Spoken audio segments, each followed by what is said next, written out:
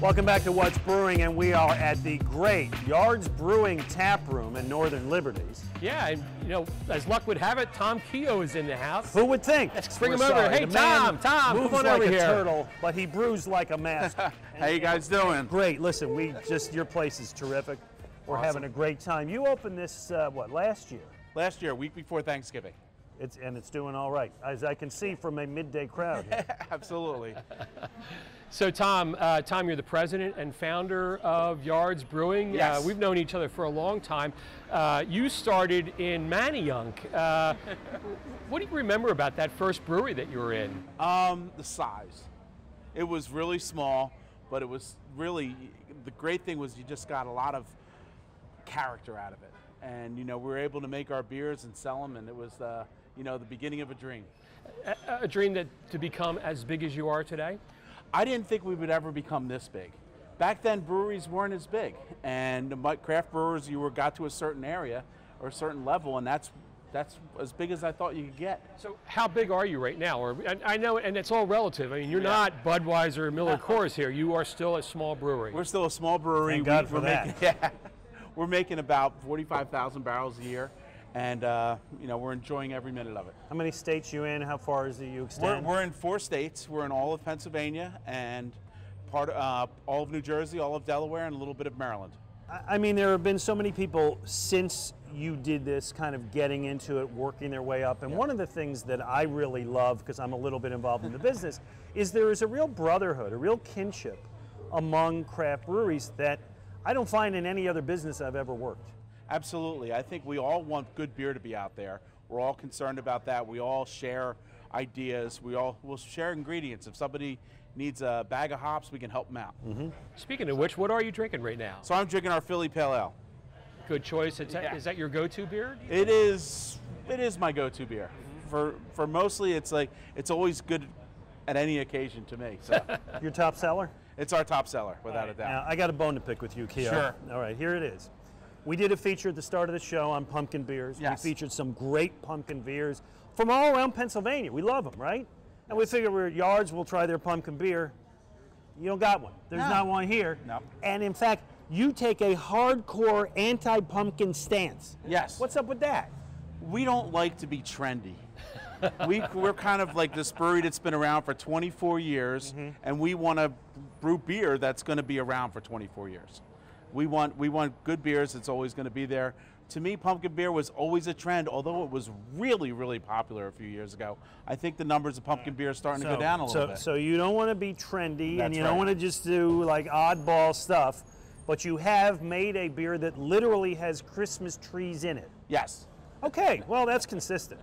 We like being traditional and doing traditional recipes. So that's a big part of it. I see, and Christmas trees is. And what that beer is? It's our Poor Richard's Tavern Spruce. Exactly. So a beer that was flavored with spruce like they used to do. Like they used to do instead of hops. It also had a vitamin C value in it that was good for people who were on ships that needed vitamin C in colder climates where you can't really grow citrus. All right. I love he's working the whole health angle. Exactly. That's why I drink it, sure.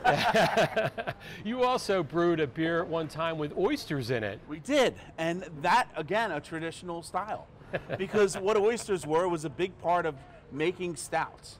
And the fact that the oysters had calcium in there, which changed the pH of the brew, would actually, make the harder tannins of the darker malts seem smoother.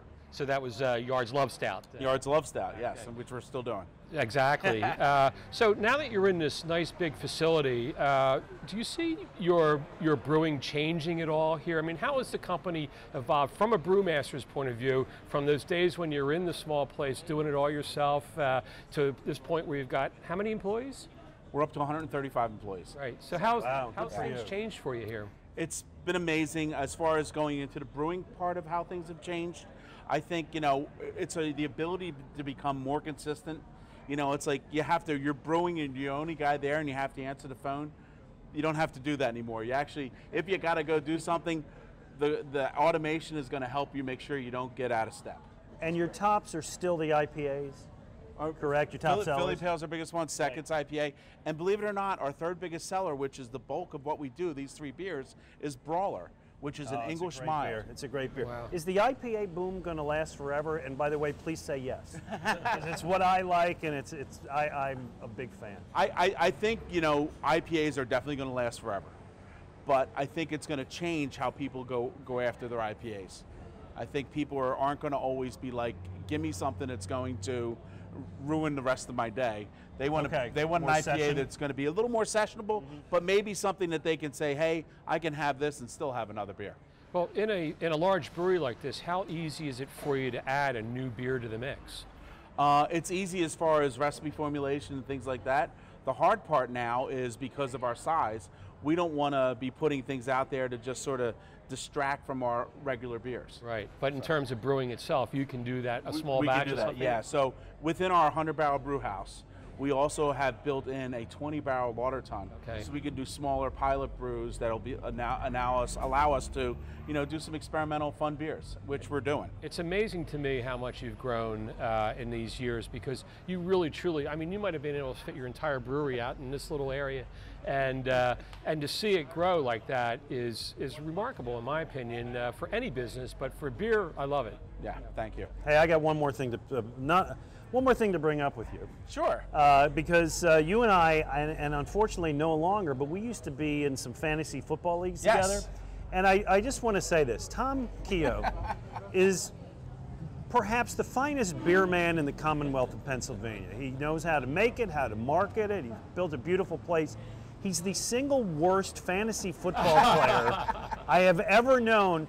And when I was in leagues with him, I think about 3 years, you couldn't wait till your season matchup with Tom. You're big on draft night, and then you would never change your team. You would have guys, and like he got injured in the second week out for the year. Week 14, he's still playing. Yeah. I love you for that. I like to take chances on people, and I like to commit to them. Even if they're hurt, I'm hoping they're going to get back into the game. Oh, That's good. that's very Guy's good. knee has been ripped off. Tom's sticking with him. So we're here on in the afternoon here. You're starting to pick up a crowd. A little bit more about your tap room here. You do tours here? We do tours. It's a great part of how we're able to show off the brewery to, you know, people, tourists, and even just the locals who like to show off to their friends and things like that. So That's an important part of making beer these days, is getting people on the scene to see how their beer is made. yeah, it really is, because I mean, not only have we been around for a while, we get to show some of the history with the original Yards equipment. We also get to, you know, show them how we're doing it today, things like that.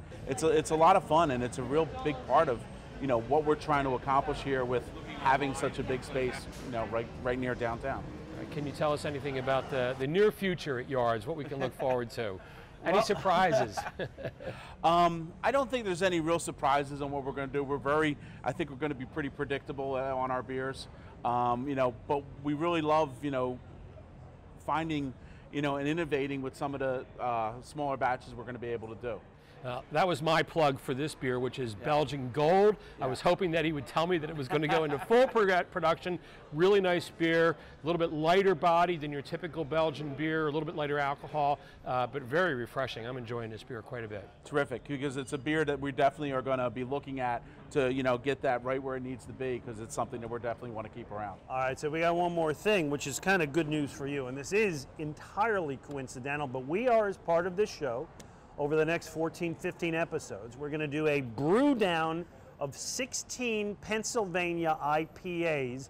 You put together the brackets, Joe Sixpack. I did, and we, you know, just coincidentally, the first matchup was Yards, Cape of Good Hope, double IPA, fantastic beer. We matched it up against, right up the road, one of your fun rivals from Evil Genius Han, Shot First. Yeah. Great name for a beer, by the way, if you're a Star Wars fan. And I don't have the latest results in front of me, but I do know that it was around 80% to 20% that Yards, Cape of Good Hope wins and moves into the next bracket. Cape of Good Hope has a real cult following. It's a beer that we come out with every year as a limited seasonal. And the really neat thing about it is we tend to keep the body of the beer and everything the same each year, but we'll change a little bit of the dry hop. Oh, okay. Kind of get people to like, so they can't wait for the next year's version. That's great. Tom Kehoe, you've got loyalists, and for good reason. You make good beer. Thanks so much for having us here, buddy. It's a pleasure. He's Tom Kehoe of Yards Brewing. That's Joe Sixpack. I'm Glen Macnow, and thanks for watching What's Brewing.